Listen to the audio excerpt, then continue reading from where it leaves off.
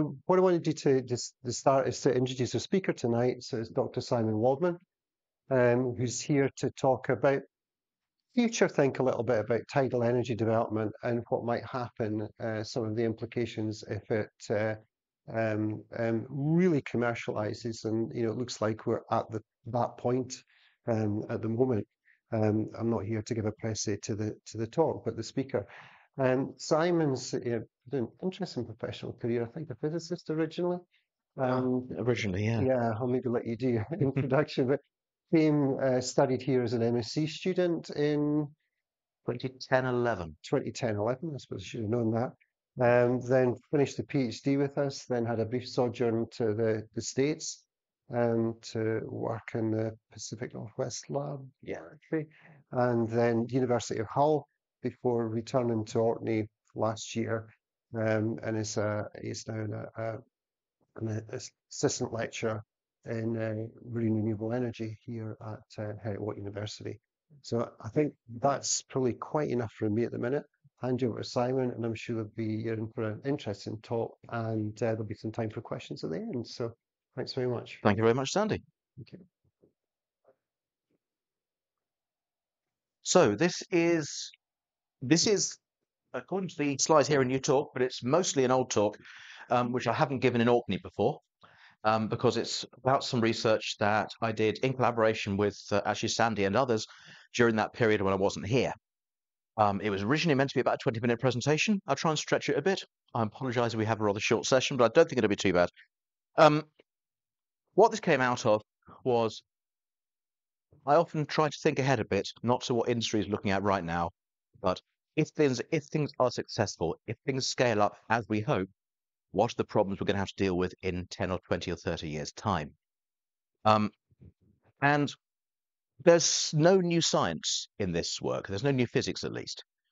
But I had this realization in about 2018 that there were lots of publications over the previous decade about the physics of tidal energy, which by that point we understood quite well, and that these physics had implications for policy. Nobody had really told the policymakers. It was all discussed in the footnotes of technical papers that policy people would never read. So this is some work we did exploring those implications. So what I'm going to do today is spend about the first half of the time giving you an introduction to the physics in question, aimed at non-specialists, do not worry, and then explore some of those implications and some ideas as to how we might address those implications. And there's a few things to get out of the way here first. Well, the two things I'm going to get across to you in terms of physics, I hope. The first is there is no simple trade-off between the energy output of a tidal array and its environmental impact. It's not a simple case of the more energy, the more impact. And I'll come on to that a bit later and hopefully demonstrate why that is. And the second is that if you have multiple tidal farms, large tidal farms in the same region, they are going to affect each other. So we have to think about the coordination between them, and we have to think about liability issues between them. What I'm not talking about here is the wakes immediately behind turbines. Wakes are important, and they're a very live topic right now. For the first time in the world ever, in the next couple of years, we are going to have, I think, 3 different developers deploying tidal turbines in very close proximity in the Fall of Warness. Wakes are going to be very important there, and I know a number of those developers are looking at that with a lot of interest.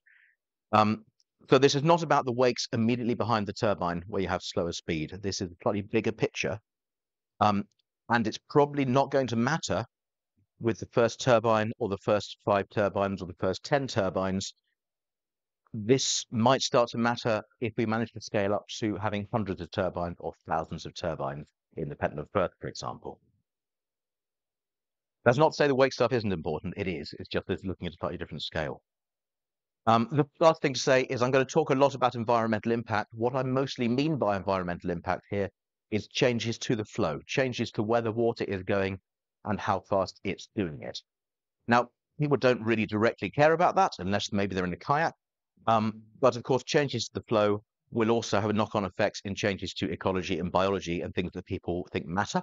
But I'm not going to talk about that at this stage because that's not my expertise. Just talking about the changes to the physical flow. Okay, so First thing we want to talk about is this idea there isn't a simple trade-off between the energy output and the environmental impact. Before we get there, I want to talk about how we lose energy from a tidal channel.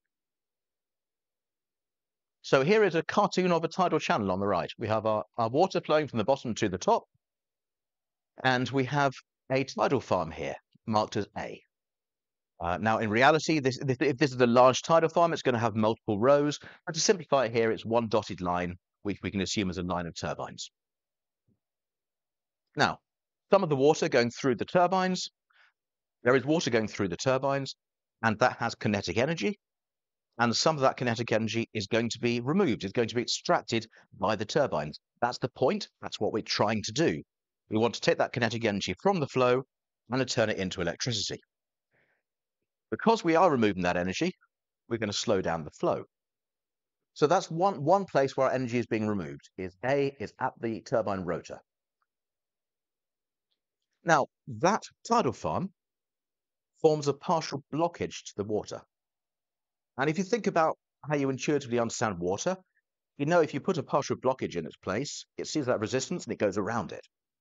Some will still go through, but some will go around.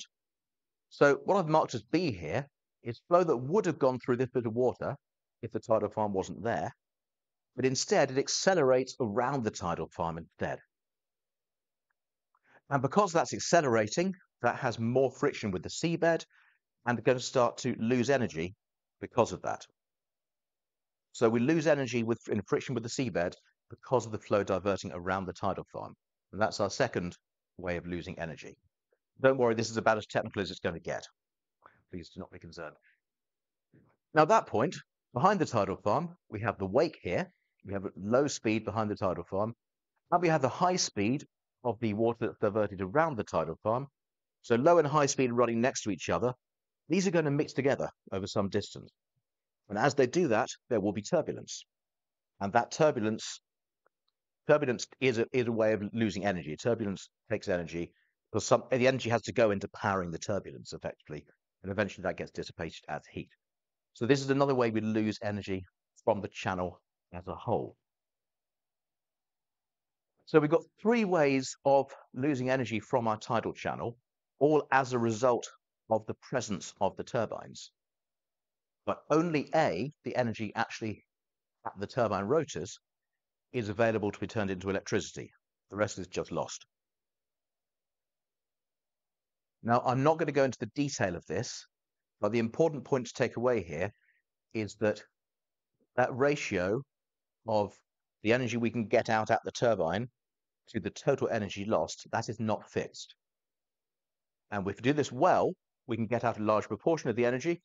If we do it badly, we might only get out a small proportion of the energy that is being lost from the channel. This will become important later. Here's a little bit of a demonstration of that. Demonstration of why I think we need strategic planning of where we put our tidal farms. This is going to be a rather ridiculous example of some very stupid tidal developers. This is to keep a nice simple example. So we have a channel here running from left to right, which has two islands in it. And a tidal developer comes along and decides to build a tidal farm here. And as expected, there's now a bit less flow in the channel with the tidal farm. As we explained, it's partly blocked. Some of the water will go to the far side of the island. But our tidal developer is not an idiot. He's accounted for this in his plans, and he has made sure that he's still going to make a decent profit with the flow that is still going through that channel. Now, at the same time, maybe a month later, but planning at the same time, a different company has come along, looked at the same channel and thought, well, I'm going to put a tidal farm here. Oh dear. So now neither one is making very much energy, but we're having this massive acceleration of flow around them, which is probably having environmental impacts. That's not what we want. Of course, what they should do is build opposite sides of the same island. That way, each tidal farm is preventing the flow from diverting around the other. So they support each other, and both of them will make a lot more power with less environmental impact. So, but to do that, we have to have some planning so that each of them knows what the other one's going to do. Now, this is obviously a very simple and ridiculous example, but if you scale it up to a larger archipelago, we start to realize it's not that straightforward. We can demonstrate this need a little bit. We can demonstrate that this matters.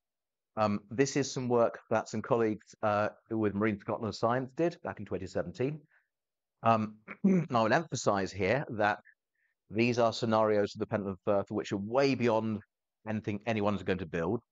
They are looking at the theoretical maximum energy that's available, which is never going to be economically viable. I emphasize this because some of the effects look a bit scary here.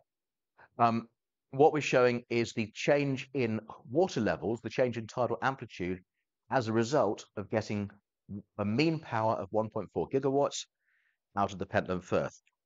Both of these different set of scenarios get the same power, but as you can hopefully see on this slightly weird projector, this one has much, much bigger impact than this one does, thanks to different arrangements of the turbines. So this is a demonstration of what I was saying at the start.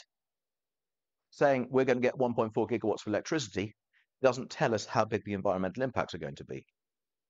We can get it right and have fairly small impact, or we can get it wrong and have much larger impact. I'll emphasize again, this is not anything that anyone's proposing. I emphasize this because it suggests about a 20 centimeter rise in sea level in Stromness, which we don't want. So that's one thing. That's trying to get across the idea that if we get things right, we can get a lot of power for a modest impact. If we get things wrong, we can get small amounts of power for lots of impact, but getting it right probably requires that strategically planned approach. The second point on the physics is that tidal arrays are going to affect each other if they're big enough. So in 2019, we were working on this. We identified 3 setups here, which pretty much capture almost any real situation will break down into one of these or a combination of these. So we might have a channel with 2 tidal farms that are upstream and downstream of each other. That's really straightforward. It's almost, but not quite, like 2 dams on a river doing hydroelectricity. So if these 2 farms have the same power as each other, they're probably going to get about half the power each. It's going to be divided between them.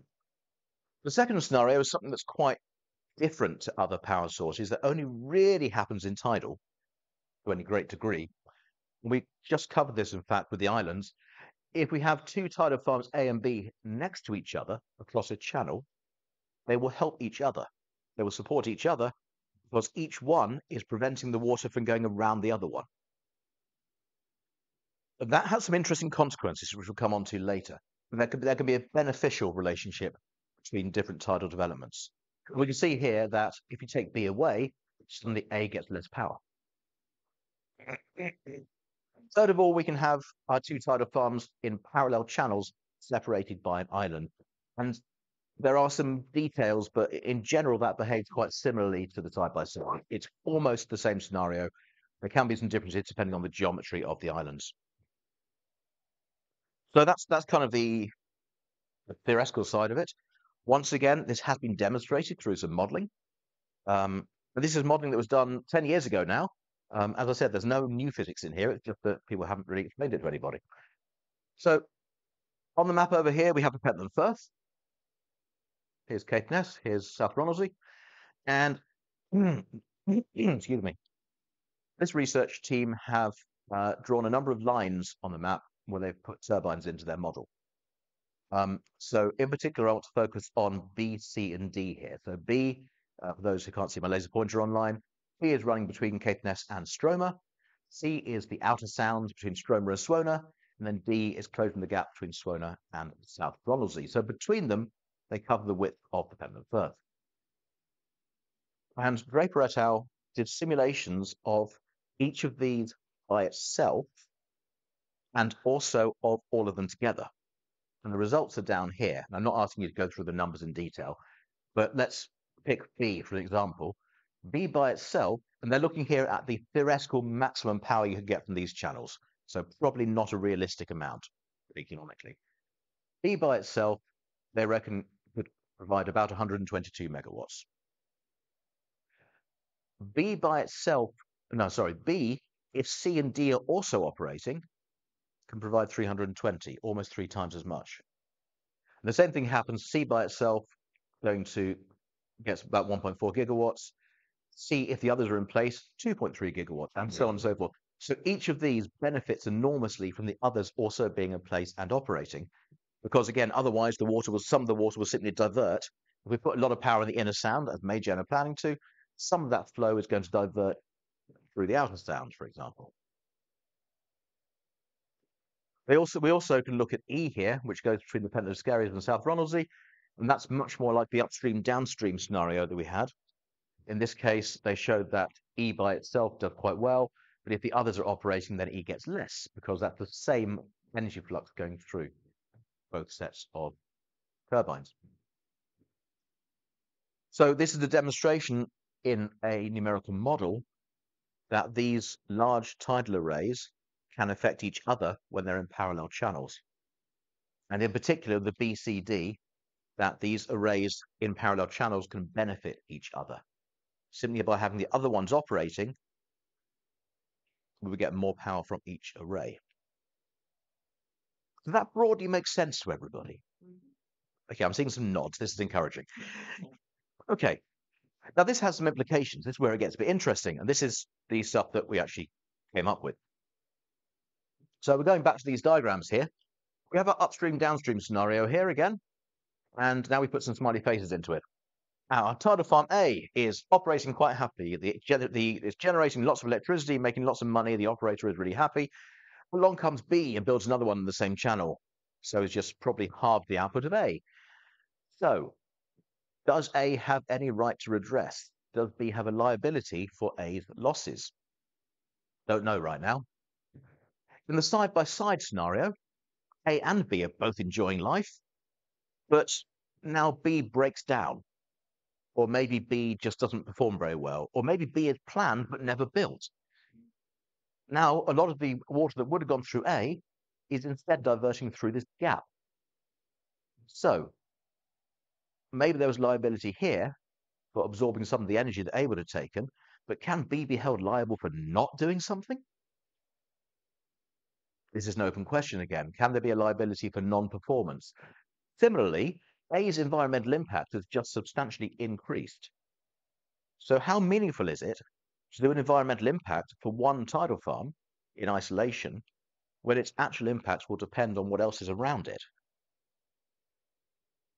I emphasize again, this is not something we need to worry about for the current proposals and current consenting.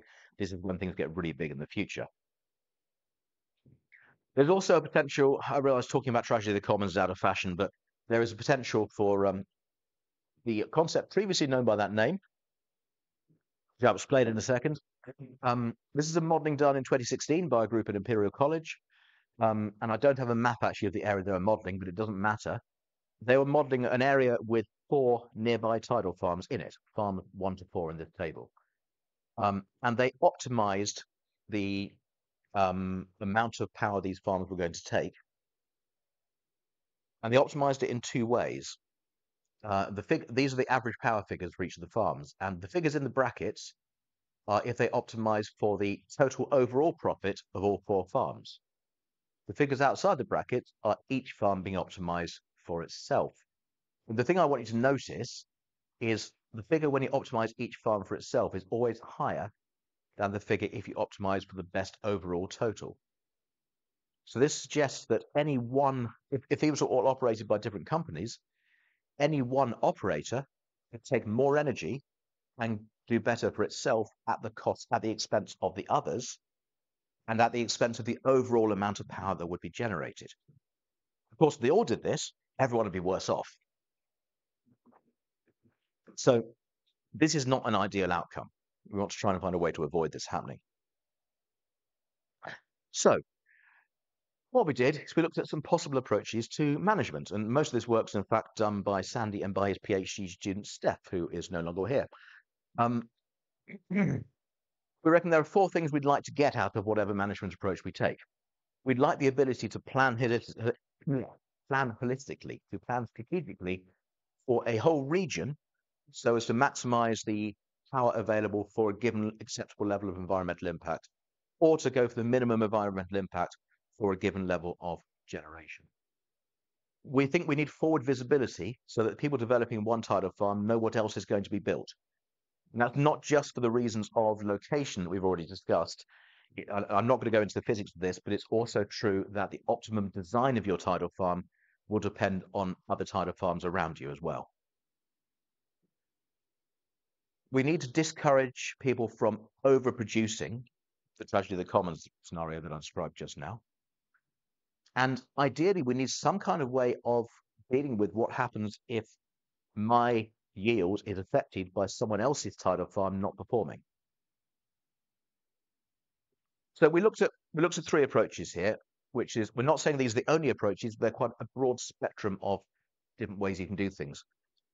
First of all, we looked at a free market approach. Anyone can do whatever they like. I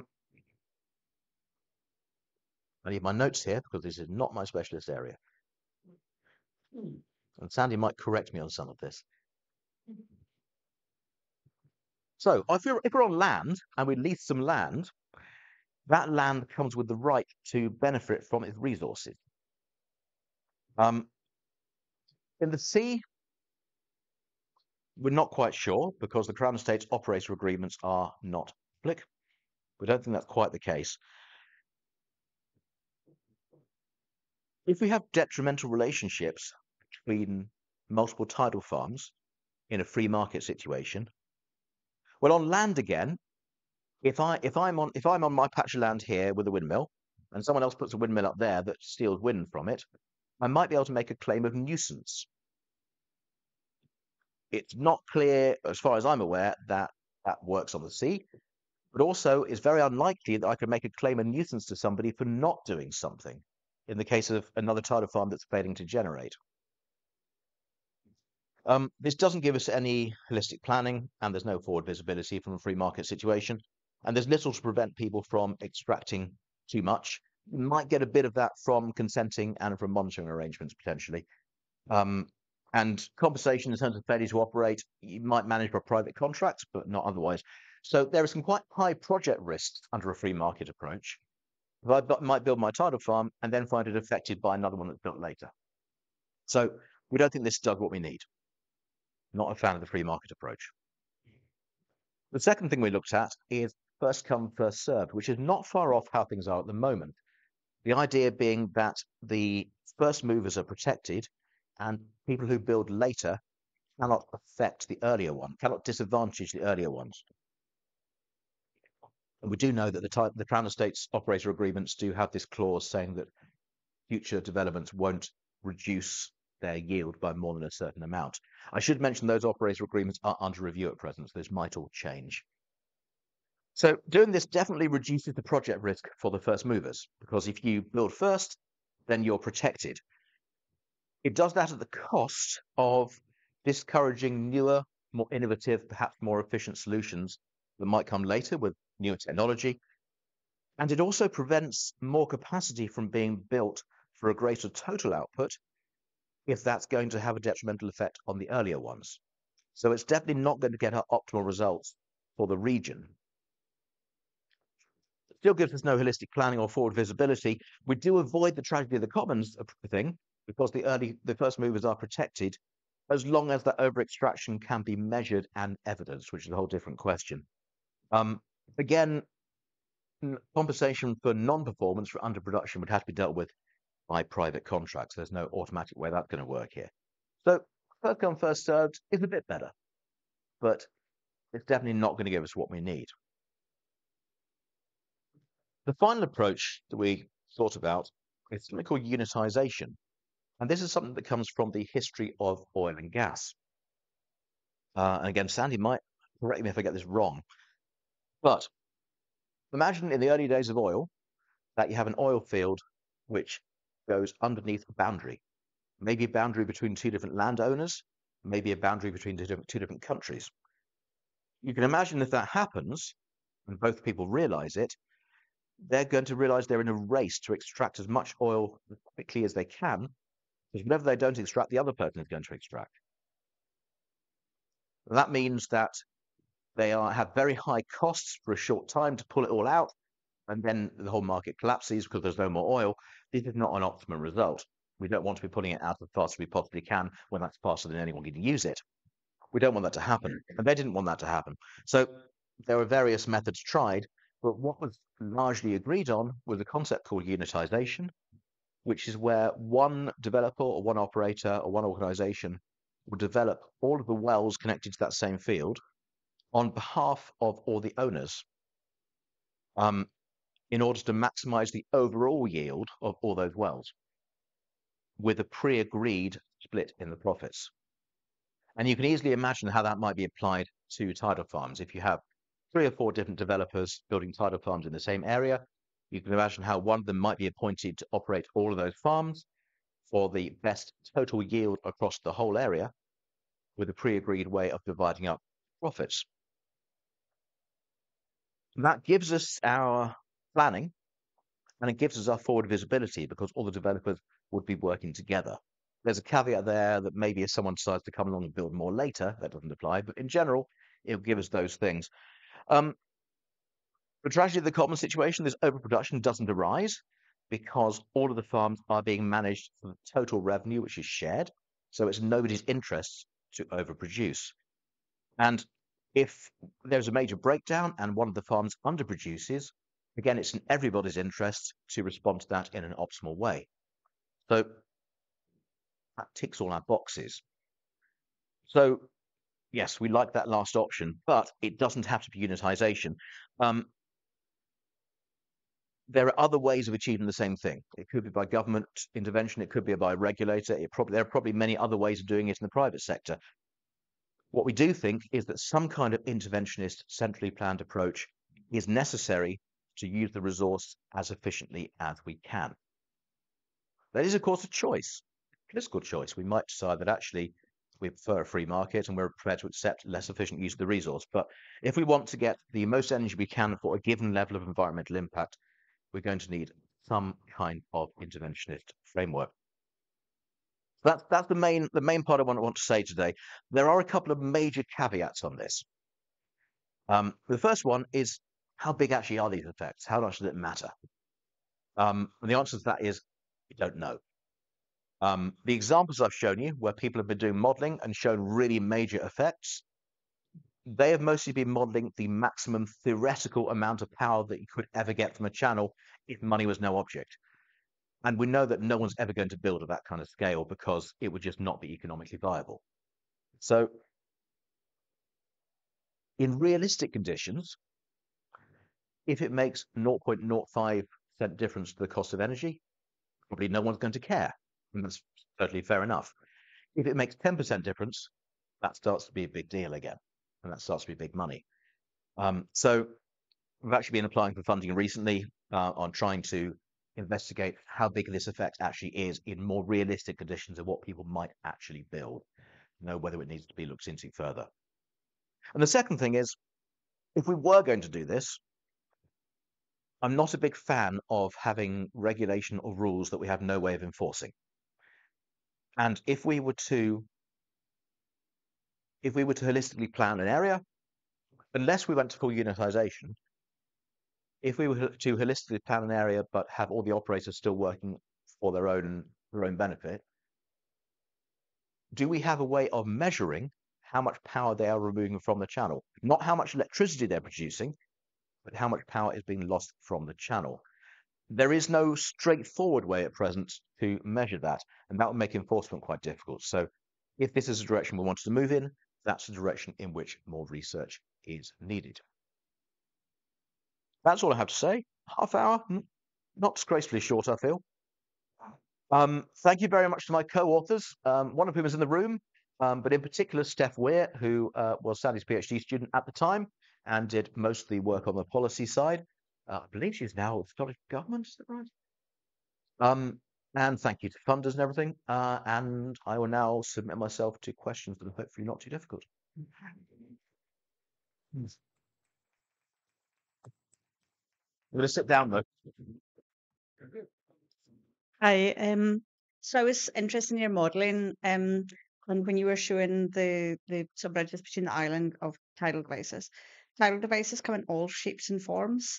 So how does that count for the different effects, the different types of? Some of them are seabed mounted, some of them are floating. So How does that, that account for that? just so I can see what you're thinking about. Is that this one, this slide you're talking about? Yeah. Mhm. As long as we're talking about tidal stream and not tidal range, then the answer is at the scale we're looking at here, it doesn't really matter. Okay. And any of the tidal devices currently being proposed are much, much smaller than one of the triangles on that map. And those triangles are the units which are calculated, so to speak. So from the perspective of these models, all it needs to know is this much of the momentum in the flow is being removed from this part of the sea. It doesn't matter whether that's being done through something on the surface, something on the seabed, something that waves back and forth, something that's spinning around, etc. We just need to know how much energy is being removed. There certainly is a more detailed analysis, in particular looking, as you highlighted, at the vertical aspects. Is it being removed up here or down here? And because you can also get a diversion, as well as going around the tidal farm, you can get water going above or below the tidal farm, Mhm. and that can make a difference. So yeah, broadly speaking, it doesn't matter at this scale, but if we were modeling this in more detail, we probably would take account of whether it's floating or bottom fixed. The other thing tied in with that is this modelling process um, is focused on the tidal turbines, but it fails to take into account shipping channels and what other things are affected by that same area. Yes, well, not quite. So this particular modeling, you're right, totally fails to take that into account. Yeah. And that is one of the things we have to deal with, is that in most cases, the optimum, the most efficient way of laying out our tidal farm is to evenly block as much of the channel as we can. And of course, in reality, we need to leave room for fishing and for other activities as well. Yeah. So we could probably, in very few cases, are we ever going to be able to do that ideal layout. So that will always make things a bit less efficient. Yeah, it's just Yeah. more of an observation. Thank No, you. absolutely, absolutely right. Yeah, I wanted to ask about what the sort of solidity is of these things. Like, if you look at the Churchill barriers, they're 100% solid, no water going through.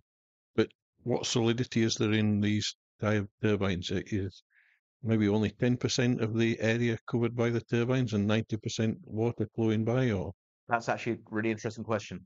So an individual turbine, I don't know the figure off the top of my head, but you know what they look like. Is quite low solidity. You've got two or three fairly small blades. When people are looking at these theoretical maximum energy extraction scenarios, what they're doing is putting so many turbines in that what we call the actual blockage in the channel is more than 100% sometimes.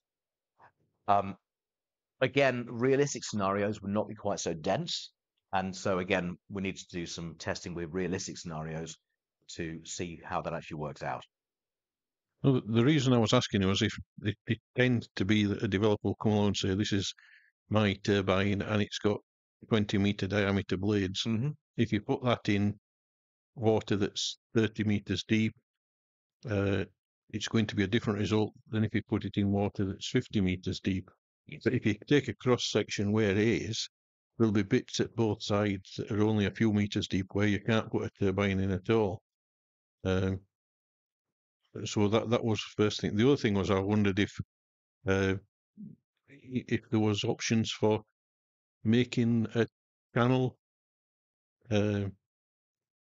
smaller artificially by filling in those shallow sections near the shore. In other words, like building little Churchill barriers out to the point that you can start having a turbine. Yep. So that's not quite, I guess, not quite what we're talking about today, but I think you're absolutely right. Again, to get the most efficient outcome, and we probably would never do this for practical reasons, you would adjust the size of each turbine to fill as much of the vertical space as you could. So you'd have bigger turbines in deeper water, smaller turbines in shallower water. In practice, we might have 2 or 3 different sizes. We're not going to adjust each one individually because that wouldn't be practical. And there's always going to be a minimum size where it's not worth putting anything in shallow water, like you say. That would always give a route for the water to go around. Now, could we then channelize things? Could we build up vertical walls to avoid those shallow areas? From a civil engineering perspective, I don't see why not. I doubt that it's ever going to be environmentally acceptable to do that. And I don't know how the economics would work out either. Yeah, I don't know. I was thinking about people talking about fixed links between islands, where you could build a barrier in the shallower section and a bridge in the deeper sections to put a. I think I don't know anything about this. I always assume that when people talk about fixed links nowadays, they're talking about tunnels or full span bridges rather than looking off channels. I might be wrong, but I think it will be very tough to get the Churchill barrier as part of an environmental impact assessment today. From a pure engineering perspective and a pure physics perspective, I have no quarrel with what you say. I just don't think it would ever be allowed in this day and age.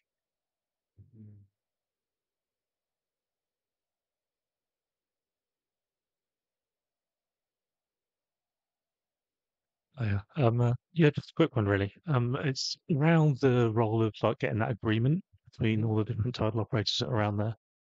What role? How do you see that actually playing out in practice?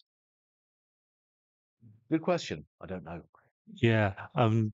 It seems to be starting to play out in the consenting space at the moment. So, Crown Estate Scotland are doing a piece of work called Tidal Working Group, Yep. where they're trying to do the modelling between the different array scenarios, but in really, really, really early days. I just wonder what your thought was. I'm aware of the working group and only slightly bitter to not be on it. I am very glad this is being looked at, honestly. Yeah. Because what we're saying here is this needs to be looked at, and we need some way of having this communication between different developers. The fact that this is happening with the Crown Estate Scotland is a really good move in that direction. But as you say, it's not a straightforward problem. And there's quite a lot of new knowledge that's probably needed to really do it right. Okay.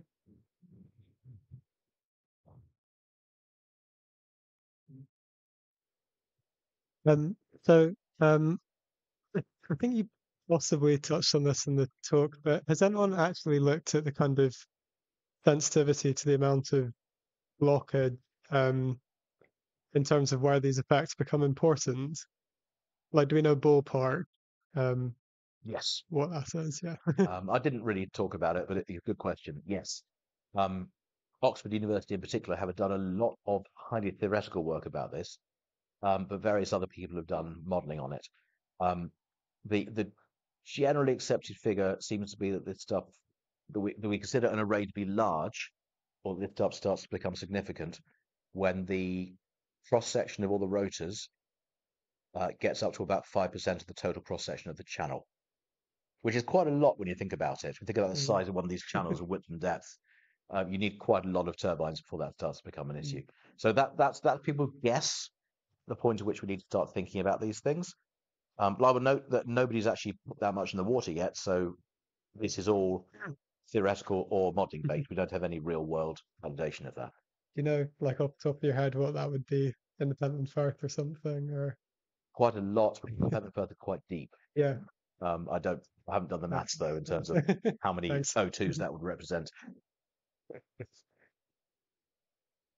Anybody else?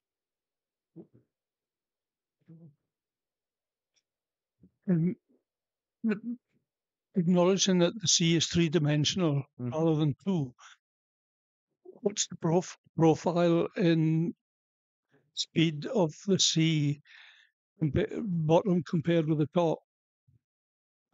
Generally, this varies from place to place, but generally the bottom is slower because the sea feels friction with the seabed. And the top might be slightly slower again because of energy lost in waves and that kind of thing. But generally, in shallow seas at least, and anything around Orkney, generally you get a slower profile at the bottom going to full speed near the top. What difference? It's difficult to answer off the top of my head. Anyone in the room know the answers to that? About 1/6 reduction between surface and seafloor. Sounds about right. People model it at different levels, but 1/6 is like standard number for 20 years. Thanks. This is one of the reasons, of course, that some people very much prefer floating type turbines, high speeds at the top.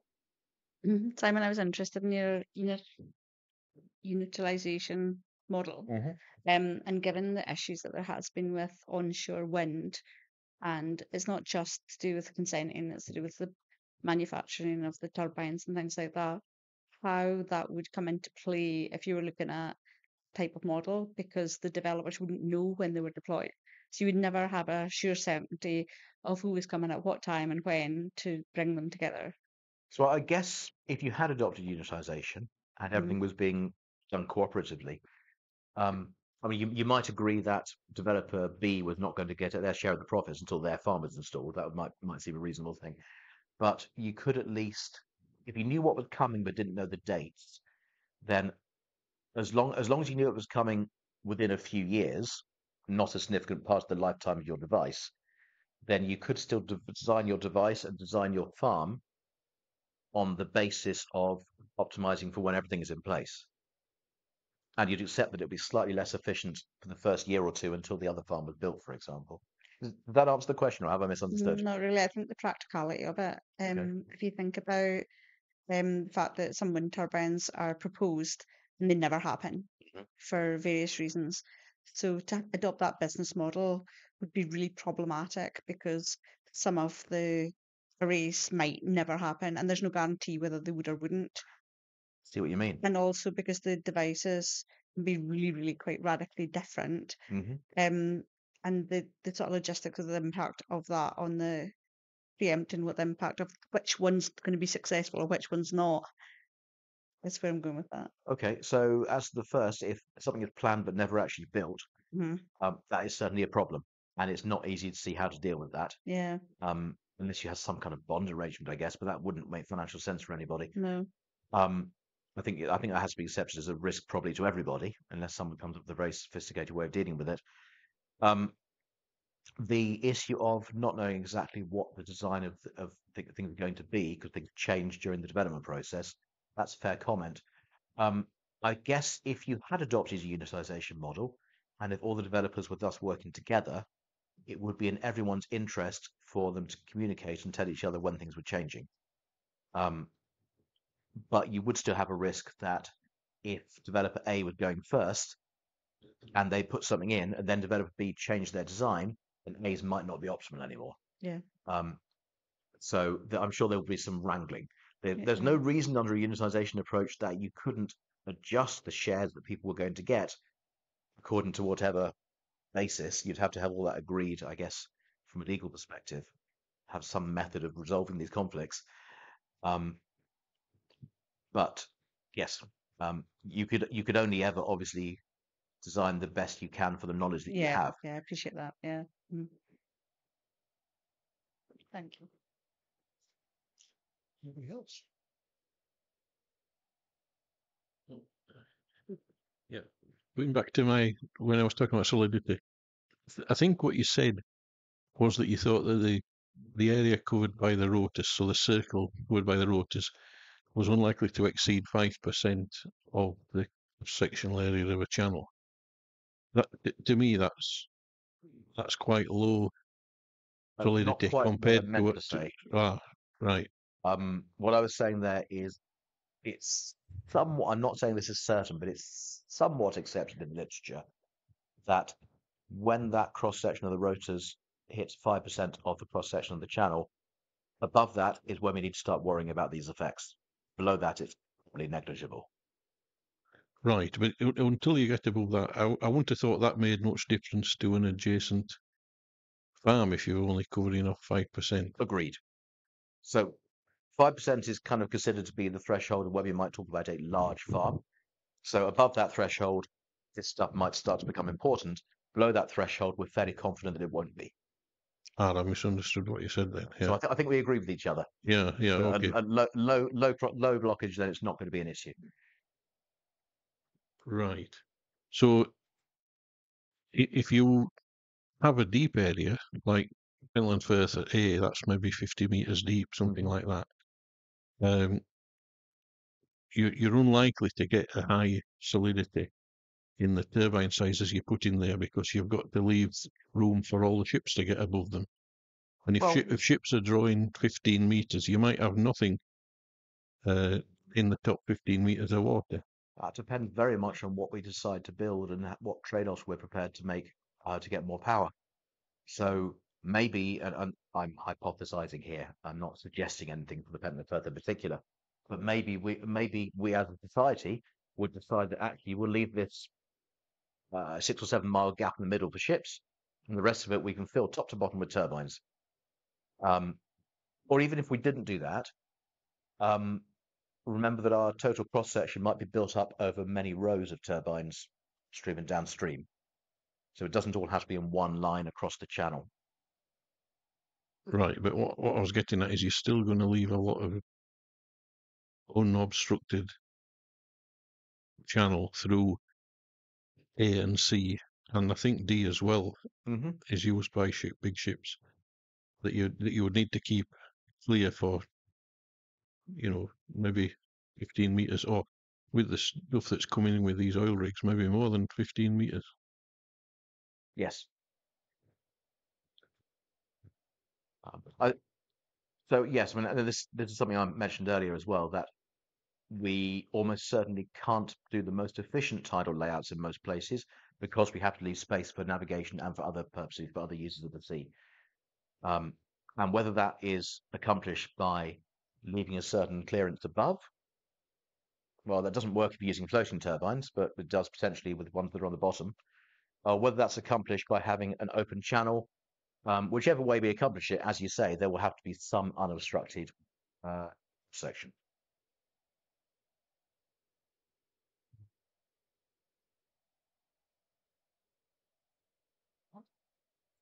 Right, well, taking that a little bit further then, one expects the military may want total clearance for their submarines. One suspects they might want that, yes. How to resolve that is not a scientific question.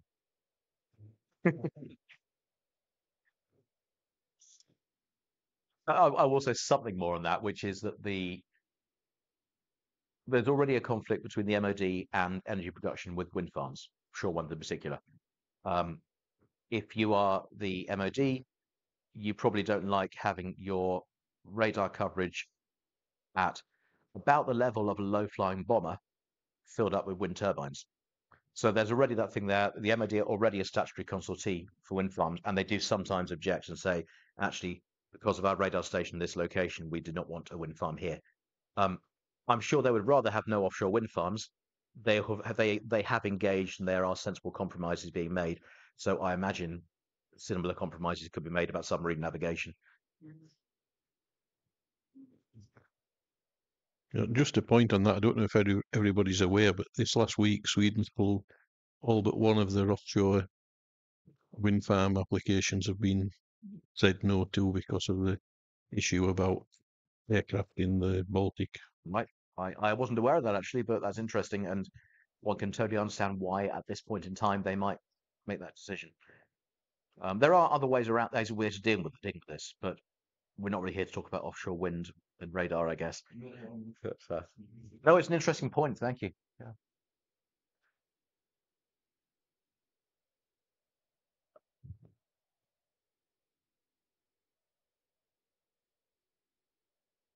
Are you aware of anyone having looked at the constraints that we already know exist and trying to map that out Tidal in the way that it's been done for offshore wind, for instance? What sort of things do you mean? Yeah, shipping chat. Well, I guess shipping channels affects stuff that is floating, but you have to do bird surveys for wind turbines and presumably visitations and stuff like that. You need a certain amount of the channel not to be blocked. But do we have kind of maps of that stuff, or is it just completely kind of new ground for? Yes. Yeah. And individual sites have, of course, the same requirements as for any other development. And we have the existing tidal machines that are out there have had to go through this process. But in a broader sense about how much of a channel is blocked, not so much of an issue when you've got 1 or 3 machines. But I don't know if anyone in the room confirmed, but I'm sure navigational risk assessments will be part of the consenting process for tidal developers. In terms of the broader kind of regional scale, where can we put things? Yes, the Scottish government has maps following basically the same process as with offshore wind. They're the same maps mostly. They have marked on suitable locations for offshore wind, suitable locations for waves, suitable locations for tidal. I suspect that if we end up scaling up to gigawatt scale or to hundreds of turbines, then we may go beyond those areas because they're very much initial areas that were marked.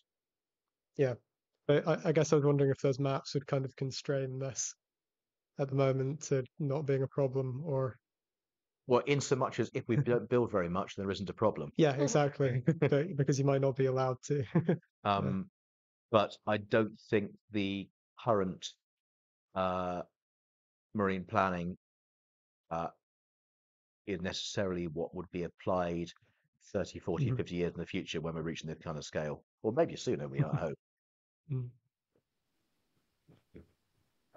Yeah, just the navigational list thing that is assessed. Thank you. Just we are looking at multiple arrays on our site, and one of the things that we are looking at is to make sure that there isn't any problem to people actually going through to Hall of Warness with the plan. So that is considered. And it's not my area. I'm not an expert on that bit, but it does happen, and the state are clearly going to be interested as well. Brilliant. I'm glad to have my guess confirmed. Thank you, Richard.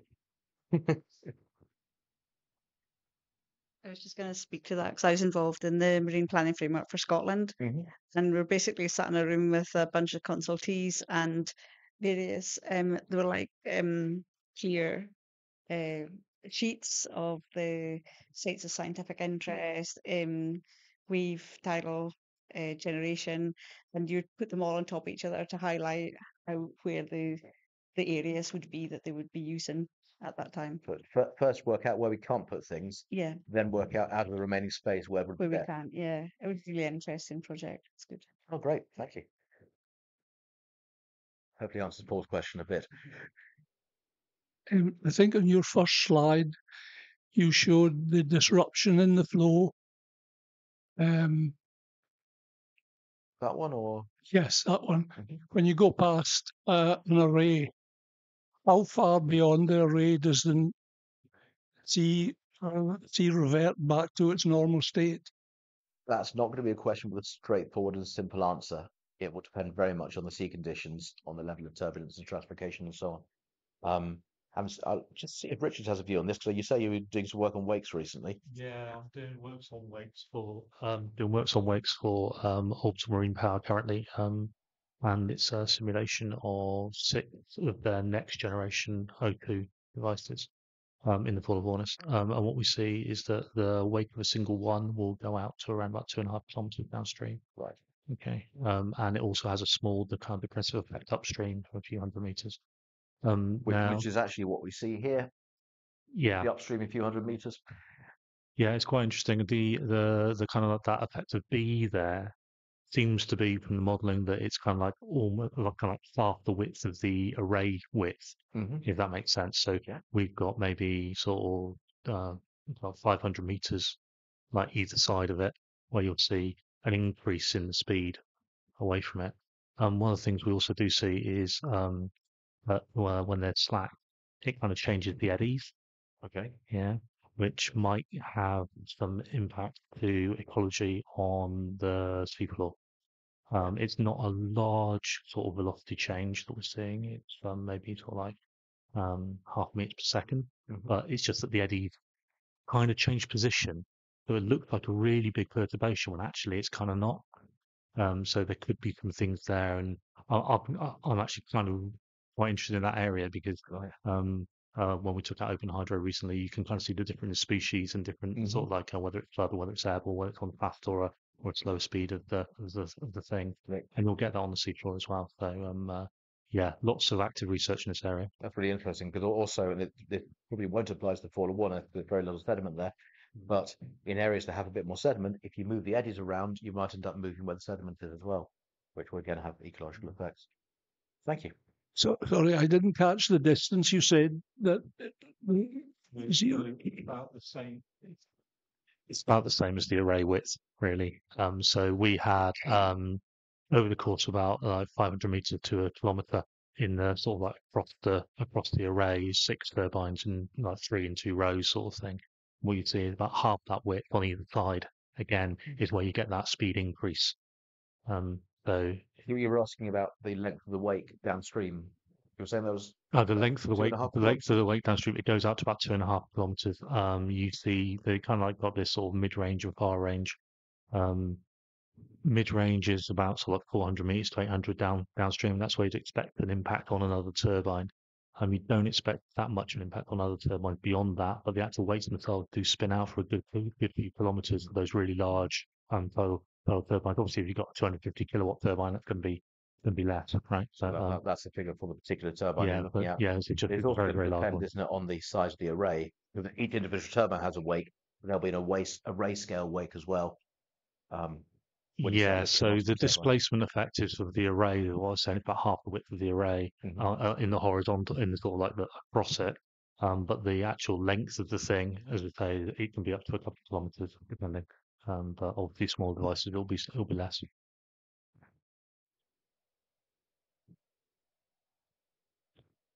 Any more? What's on the 1 hour mark? Well done, everyone. Exactly the right number of questions. Thank you for coming. Thank you for the lovely questions, etc., etc.